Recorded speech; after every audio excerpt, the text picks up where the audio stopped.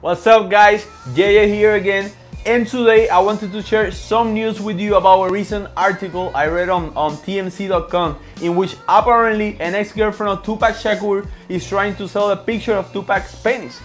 She claims Tupac had a habit of exposing himself to friends, and one night he did it at a house party back in 1990. She mentioned that night she told Pac to put it away or else she was going to take a picture of it, and Pac didn't back down, so the picture was taken.